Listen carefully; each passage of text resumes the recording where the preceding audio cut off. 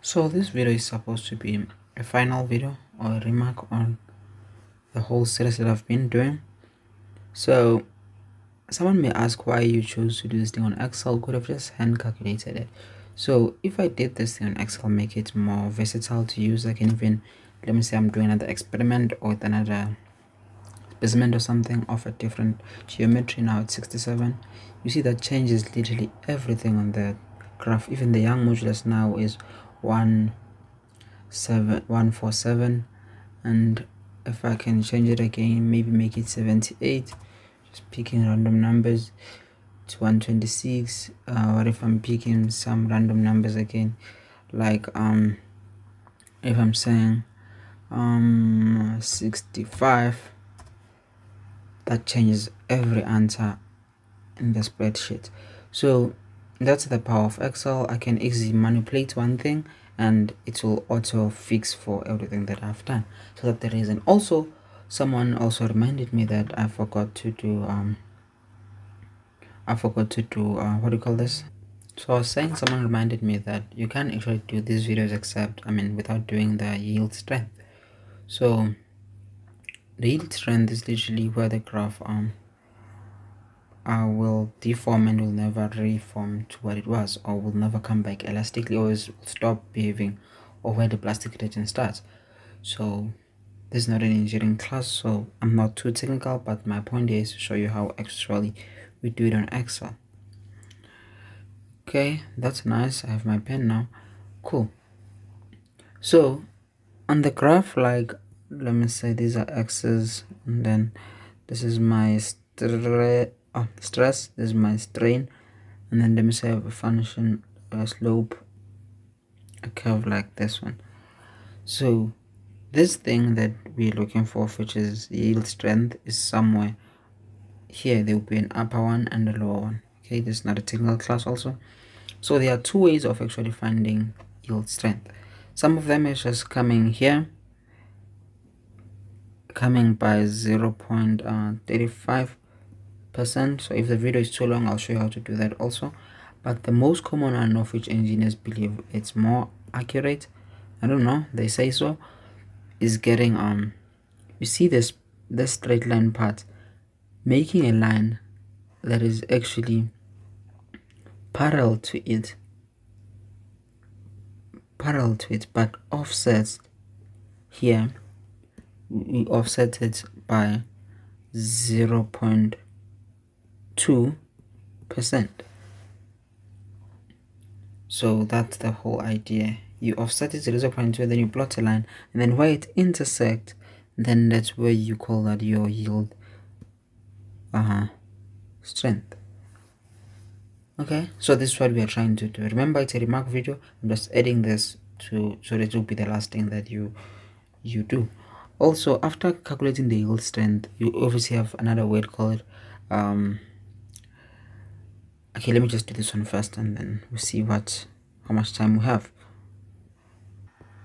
So we now have the gradient of the more, let me say, more, what do you call this, more straight line or elastic region. So we're trying to plot a line with the same gradient that will be parallel to it, but will be offset 0.2%.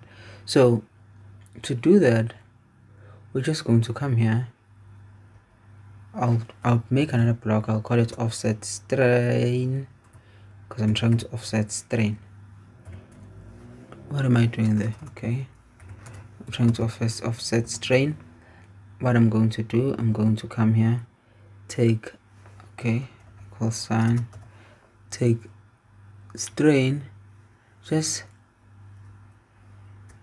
add 0.002. That easy, right? What did I do? I don't see any mistake. Okay, I just didn't notice that Excel doesn't like dots, they prefer commas, so it didn't recognize that one as a number. So that is going to be our first offset. Okay, so now we're trying to do that offset for literally every cell.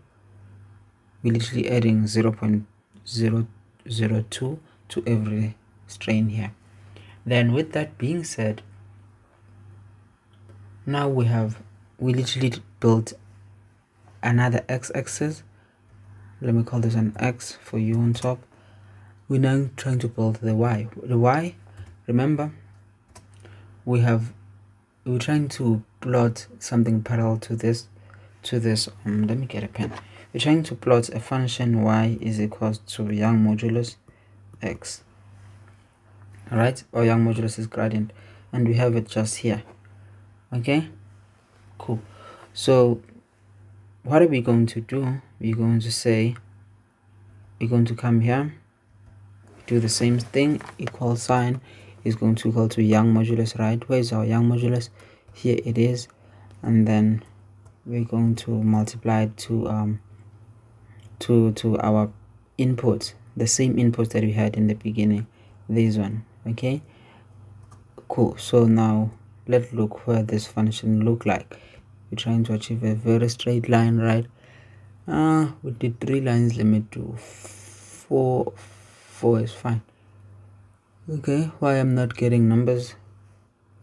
Okay, remember I'm trying to use a constant here, Young modulus, so I'm supposed to hold it or put those dollar signs, hold the row, hold the column, right?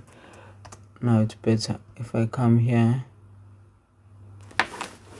okay, and I should drag this thing down. It should do more calculations for me. Maybe this 5 is fine. Okay, what is the problem now? Oh, I hold it the wrong number. I'm supposed to hold I'm supposed to hold the Young modulus. Okay, let me go there. I'm supposed to hold the Young modulus of this one on G. So hold that one and hold row and column, right? And then let's see the result. This 5 is fine. Okay, that's really interesting. So now we're supposed to plot this new xy function. I want to plot it. Let me create another plot of which is more shorter than this one, because we're trying to focus literally on this straight part. So before that, let me call this one offset stress, right? That's nice. So let me create another plot so that my things will be more easy. Okay, insert again, chart. I want to create that one, and I want to add more data, add a table. The name, it should be this one now. Okay, there were x strains, but we'll get the offset strain, but a little bit, let's say we're leaving 3. Okay, on the y, okay, I don't like this, is blocking me. Okay, we're leaving 3. Okay, so that is not enough because it doesn't curve, so I can just, it was 36. What if I try 37 and 37?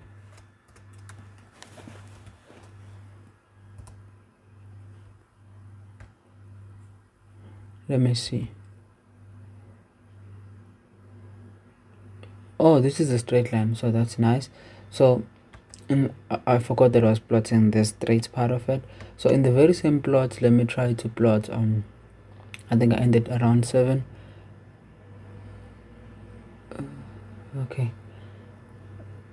Okay, cool. Let me plot, select new data. I'm trying to plot the actual graph that we had in the very beginning. Okay, it's going to be this one now.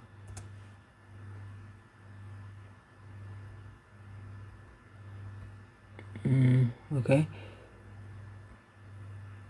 so our x is going to be the same x's that we had in the very beginning, but we lack some few things because I'm trying to focus on the small part. Okay, on the y's we're going to bring back this one. I forgot which one we left. I think this is enough. Okay,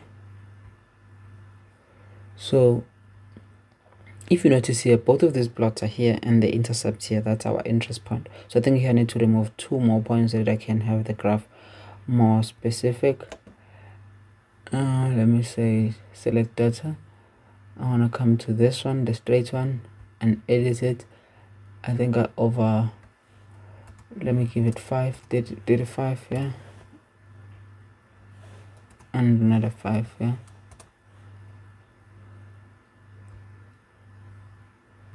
still it look like that. So what I've been doing, okay, I took a break. I just go to format and change the maximum value. I'm trying to actually zoom in. So my maximum here is 0. Let me try to make it 0.2 because it will kind of zoom in. See, okay, let me change these ones now. Format axis, same thing, and my max, what if I make it 0.4? I feel like 0.4 will capture what I'm looking for. 0.4. Okay, that's better. Now we know. I can also zoom in again because I can. Okay, what if we make it 0.05 here? Maximum, put another 0 and put 5. Trying to make sure we see the intercept because that's what we're interested in. And then go back here, format again. Okay, what if I make my max 0.2? I think that would be a good one. 0.2 is not enough. Let me say 0.15, just 2. Yes. Now from here, you now see your graph. They kind of look like this. You can now look with your eyes and try to estimate what is actually the value here. So that value is going to give you what we were talking about in the very beginning, where this function intercepts. Remember, the blue one is literally your offset, and then where they meet, you get something you call yield strength, of which is very important for material if we are designing any sort of engineering product. Okay, so let's try to estimate what number is that. If I look here, the point, it looks like it is 0.0. Let me just write it. I feel like here, let me move that one here, and I go down, I can have 0.0029 on the strain, and here if I push that on there, I feel like I can read things like on the stress, I can read something 0. I think it's fair to say 0.13. So this is going to be our intercept. It's look really interesting. So to find things like resilience now, it's going to be almost the same thing as the one that we did in the beginning, but now you are trying to find the area below this curve. So do you understand that the math is the same? You're still using those shapes that we were using to find the area below this. So I hope this series was helpful. Please don't forget to comment and share with your friends. Now like and subscribe, and also share with your friends again. Thank you.